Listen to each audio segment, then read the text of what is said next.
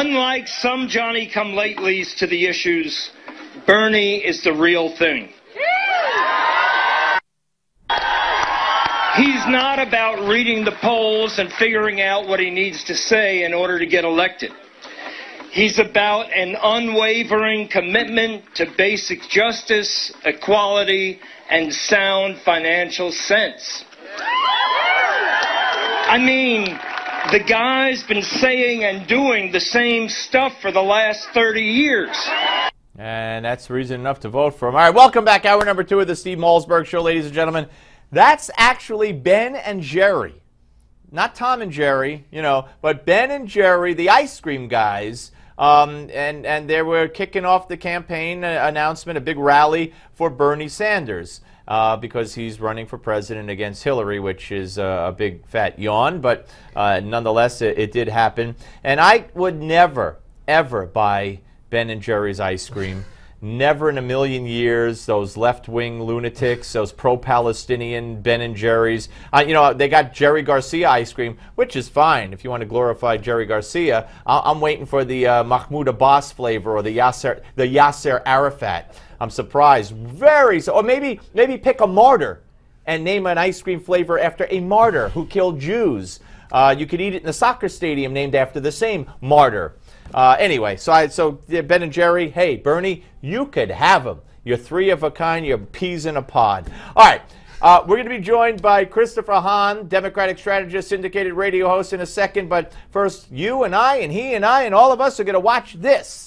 And the seniority system and the federal government that promotes that seniority system and the unions as well, they're not willing to talk about that.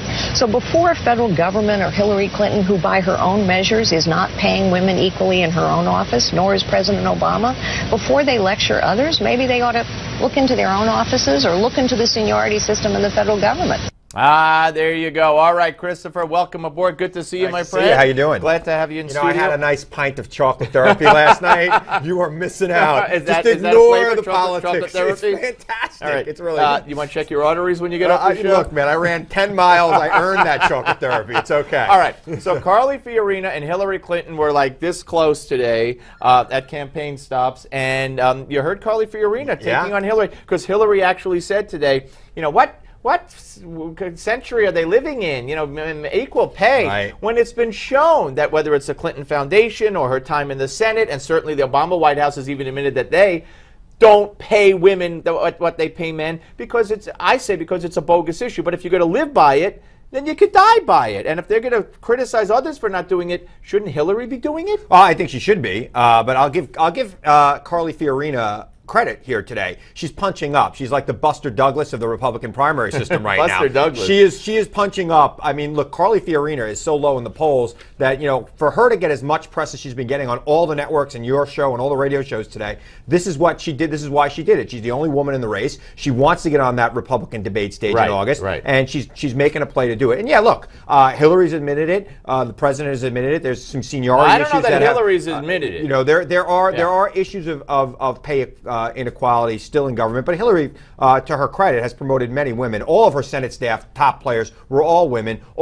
Many of the top players in the State Department were women. I think she's done a great job at pushing women's equality issues. When she in her Senate office, women made like, I don't know, 60s. I mean, I got it right here. I could look. Her top staffers in her Senate office. Look, I worked with her. 72 cents on every dollar she paid men while she was in the Senate. Not 72 cents. Absolutely not true. No, not true. That's a bogus report. I worked with her when she was in the Senate. And you saw all the women's paychecks. All of the top people in her office, her chief of staff, her communications director, all of the top people were women. So there's no way that statistic can be accurate. I think it's not accurate. It's accurate in spite of that. No, I don't know where she got it from. Every woman, the top women might have made more than men. 70. It says she didn't say 72%. I'm going to tell your viewers where they can go to look for this. Look this up. Go to legistorm.com. All those salaries there. You look it up. You see for yourself. All right, and you'll see that's also the Clinton. It's not a bogus. And also the Clinton administration. Well, you say she admitted it. Also, the Clinton Foundation. The top like 8 earners are men, and women make less than men there too. They got a long way to go there. Well, so then she shouldn't be going around at a campaign stop saying what century are the people who don't pay women equal living I think that's absolutely true, though. I think it's a good thing. It's a good point, and I think that there's some institutional hurdles that need to be overcome in big organizations like the State Department. All right, we find out that now from a story that is out,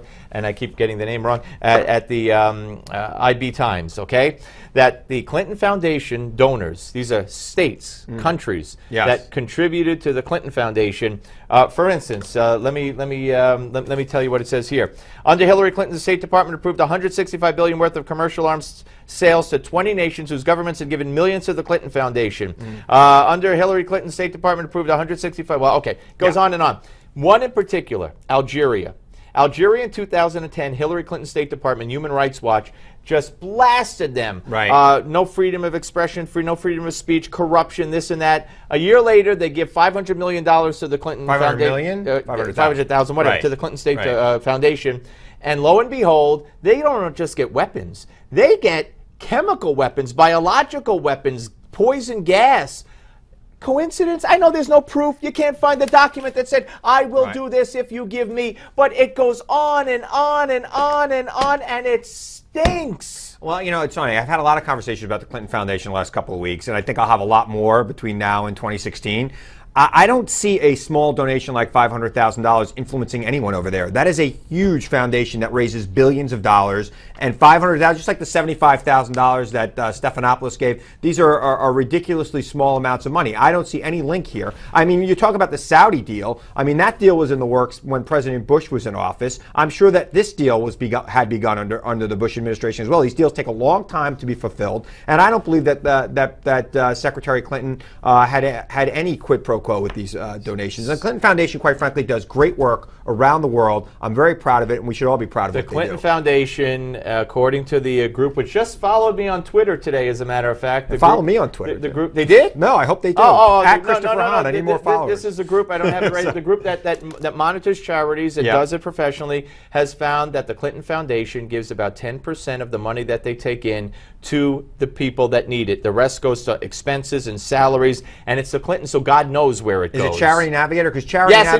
Navigator is a good organization. I'm going to read that report. Yeah, next time I come back, we'll dissect it. All right, so another judge yesterday, well, actually a Court of Appeals yesterday says that Obama's executive order on immigration should be stayed because it's unconstitutional, and they agreed with the lower court judge. And now I guess they'll appeal it to a higher. But Washington Post, President Obama's legacy increasingly in legal jeopardy. Not only for the outstanding cases he has still out there, which include, you know, gay marriage, climate change, etc., and of course Obamacare, and this one on immigration, which Hillary, by the way, said this executive order, which two courts have said is illegal, she said it didn't go far enough, which would be a big red flag.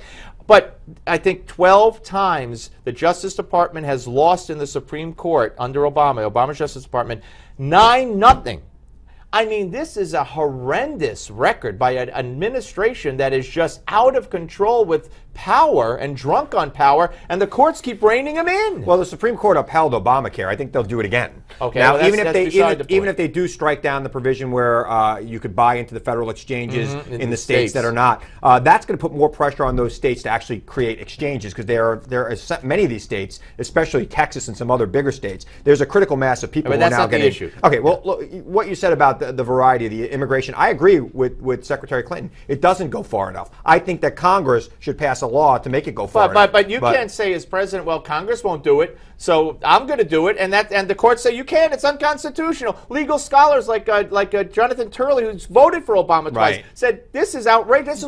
He said this is what the founders feared. Well, we'll see what the court says. They said it twice so far. So far, he's not winning in those courts, but we'll see what the courts say, and we'll see how it gets dissected and it gets nuanced as it moves up the chain into the Supreme Court. I don't think that everything he did is going to stand. I agree. But I do think that a majority of what he's doing is enforceable, because let's face it, you're near the executive, you have vast power in how you enforce laws and how you prioritize what gets enforced. And that's what he's doing over here. No, you can't make laws. That's right. But you can prioritize enforcement because you have limited resources to do it. And if Congress isn't going to give him full resources to do full enforcement, he's got to prioritize. All right. Always good to see Christopher Hahn, and listen to him on his syndicated radio show as well. Up next, Vanderbilt Law School professor Dr. Carol Swain. Don't go away.